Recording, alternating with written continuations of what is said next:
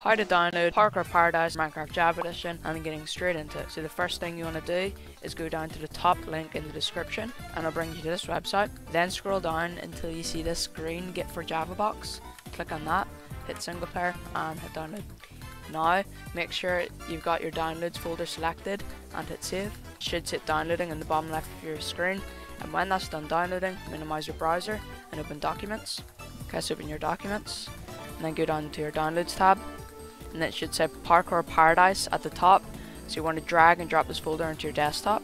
Then what you want to do, you want to open this folder, so click into this Parkour Paradise folder and then drag and drop the folder in that onto your desktop, and it should say copying.